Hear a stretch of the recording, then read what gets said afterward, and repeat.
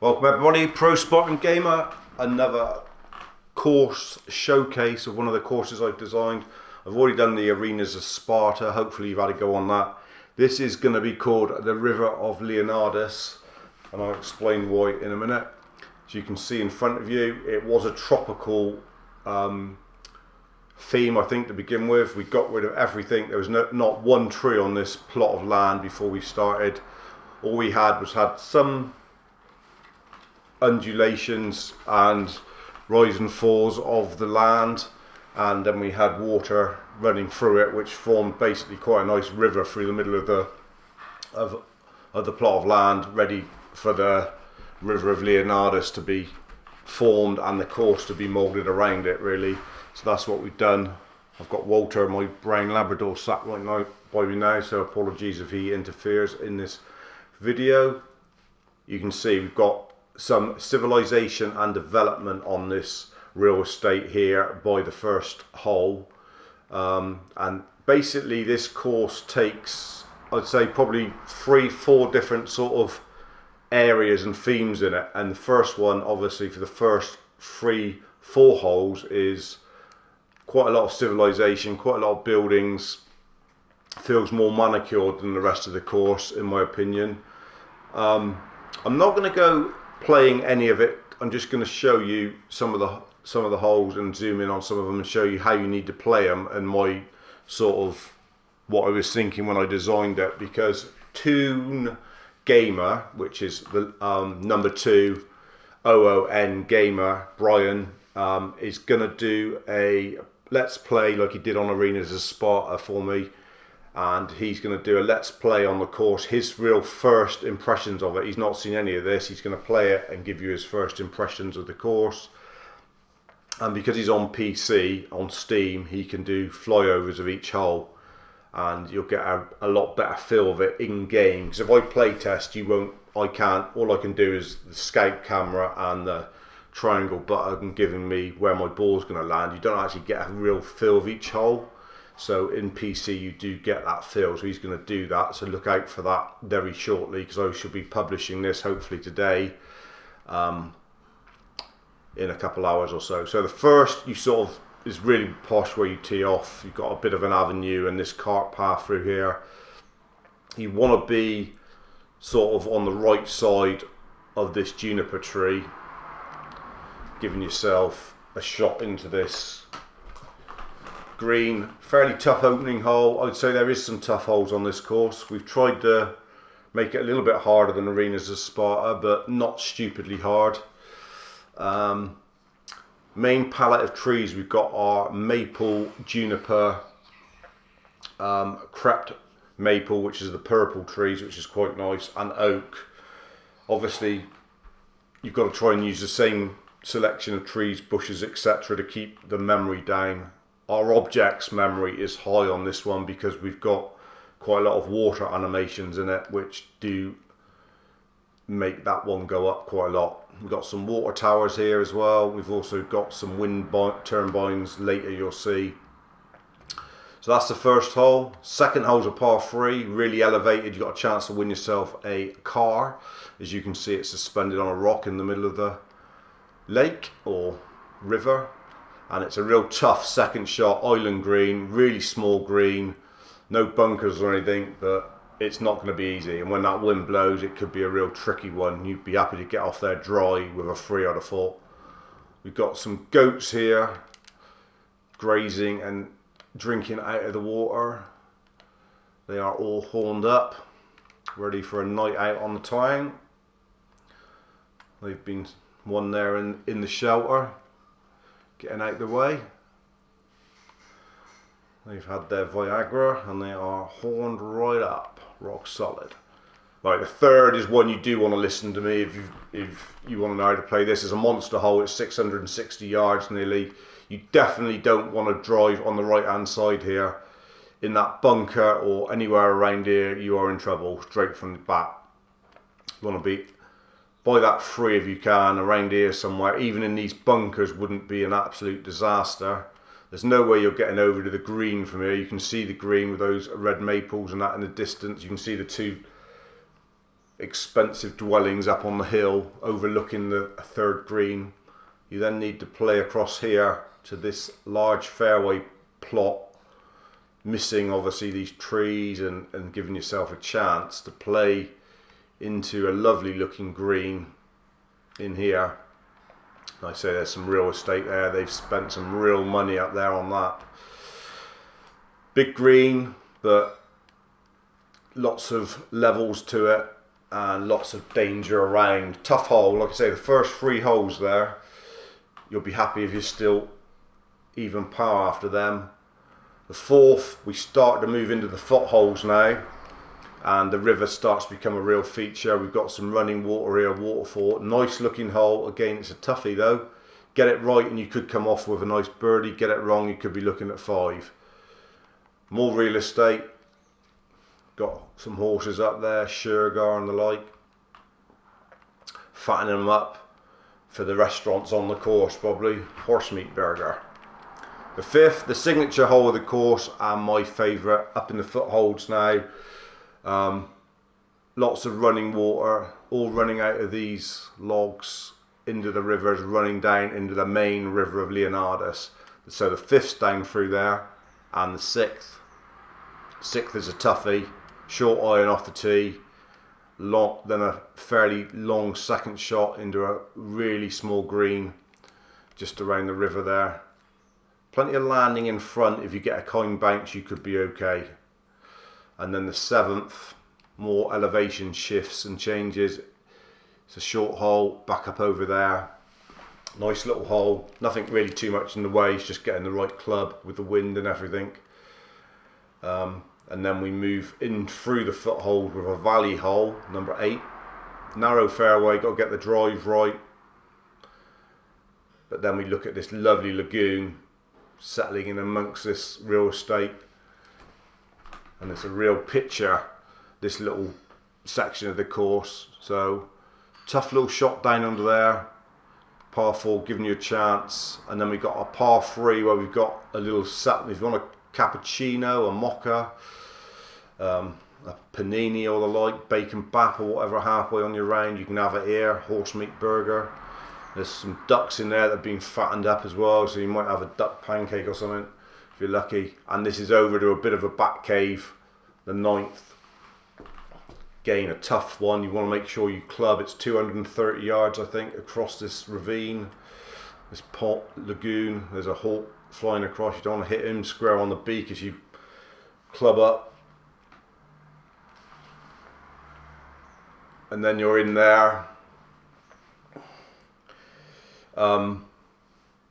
Tough little hole, but it's a chance if you get the shot right before you come to the 10th.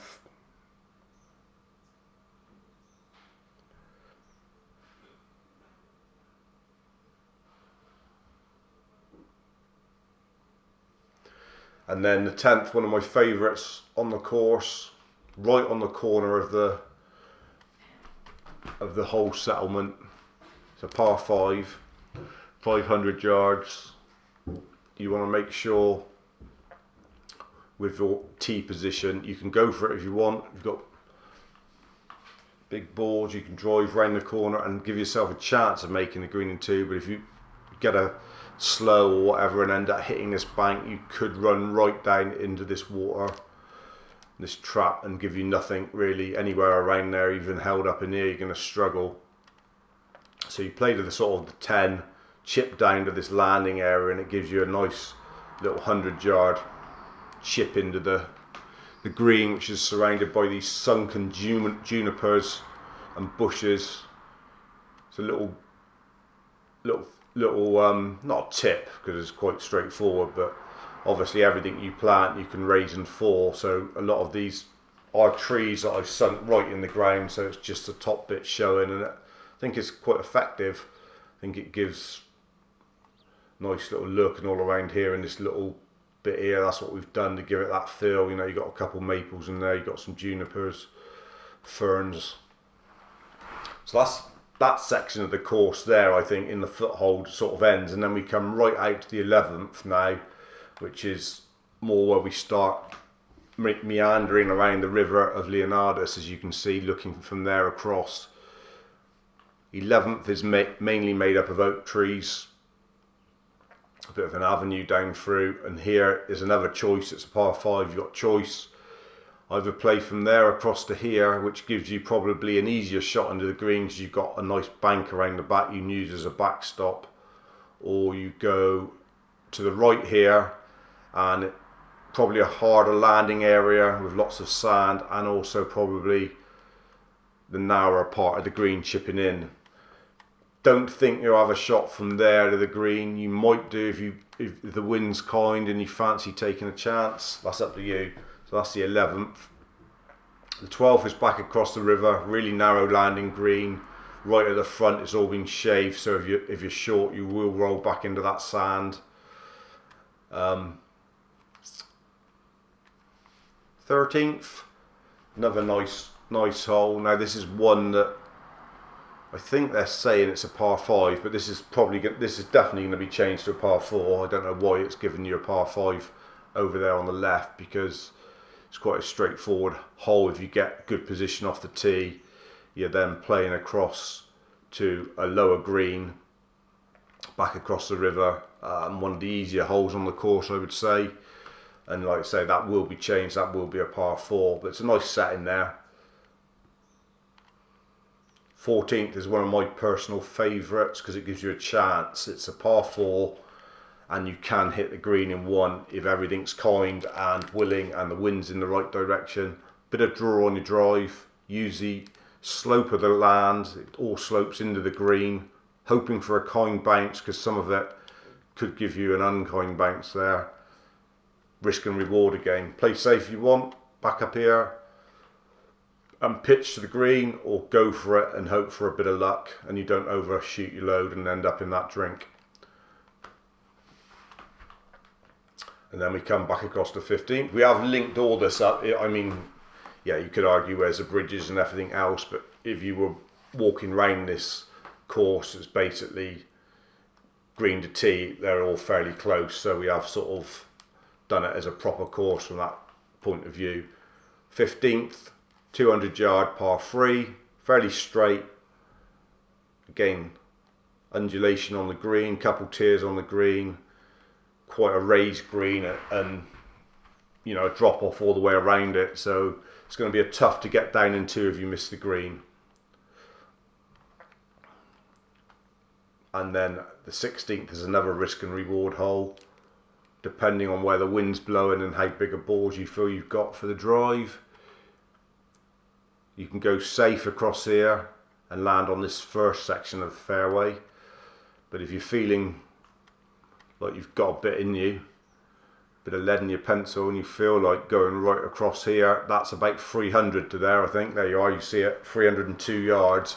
The wind's behind you, you might just carry to this fairway, and if you can get it landing on the short stuff there, you will have a long shot into the green and a chance of an eagle. But it is quite a tight green. It's not the biggest green in the world.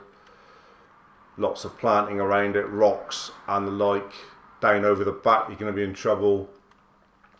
Don't know if you would have a shot out of there, but you wouldn't want to be down there, that's for sure. Nice, basically an end of the river. It comes through here, flows through under those stones and comes out here.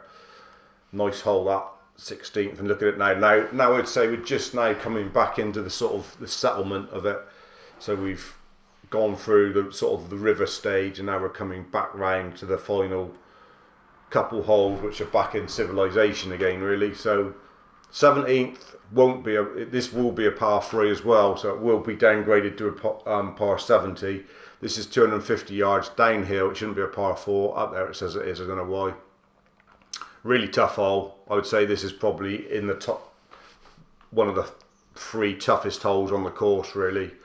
On the index, stroke index, it would be tiny green, 2-tiered, pin on the back tier, danger all around. If you miss that sort of catchment area, you're going to be chipping over that rock with water behind.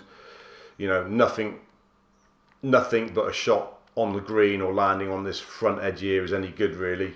You'd be delighted to walk off there with a 3, I reckon. Cow farms here, ready, fattening up for the burgers and everything. Again, we've got them there. Nice herd of cows. Friesians, I think, black and white usually. And we've got the 18th. Got another little development here with some tennis court and a few little shacks and all. Here we've got some golf carts and one thing and another. So the 18th brings you home, lovely hole. Again, pick your club off the tee wisely, because it's all about where you're going to land. Give yourself a shot in. If you wanted to land short, you would have a shot in there, look. If you wanted to go for this bit, you'd have a shot in from there. Go too far and you'd definitely be in trouble, because there's water down here and the trees and one thing and another. So it's all about position off the tee. It's not about power and driving there. And then you've got a lovely shot into this really nice framed final hole with the grandstands all around it. Lovely way to welcome you back. A little water feature in the lake there as well, and that you bring you in, and that concludes really the showcase of this course. And there it is, like 55-60 hours I think we've spent on this one. Hope you enjoy it, and don't forget to check out Toon Gamer's review on it. It will be going live very soon. Thank you very much. Pro Spartan out.